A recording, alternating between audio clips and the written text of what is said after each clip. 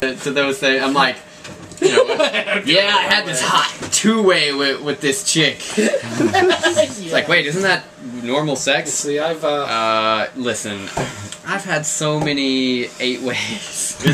we befriended the people who always brought Dr. Demento to MarCon. So it's like the first year when we they were having a closed party across the hall from us, but they brought Demento in, and I was already wasted. So the next morning I wake up and everybody else is going, we have never seen you go into complete geeky fanboy mode until they brought Demento over.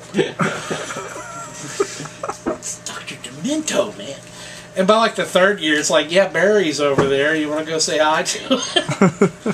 Because it's every year we party with Demento. That's awesome. And like I say, I picked up Gene Simmons and Shannon Tweed, but he wasn't wearing makeup and she was wearing clothes, so I didn't recognize him. Ah, yeah. Fair enough.